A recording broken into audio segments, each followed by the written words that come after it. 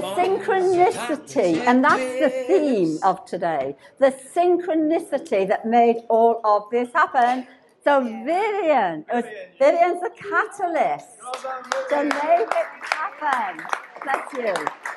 Yeah.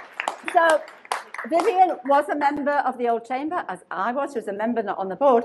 She tracked me down as the last, I was going to say last living, but that's not true. No.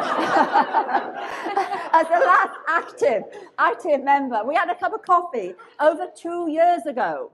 It's been a slow process, but it's happened. Then last year, Tina. So I'm on the front desk of the Women in Business function at Ride. I'm a helper. Tina walks in the door, dressed in stunning blue. It's just like, wow, you're gorgeous. And she says, I know you. And I say, I think I know you.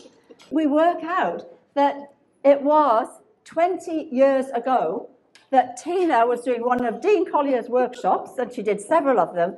Of course, I'm there as wife, supporter, helper, everything. That's how we knew. Dean was picking me up from that function that day. We had 2 hours of stand-up chat in the car park.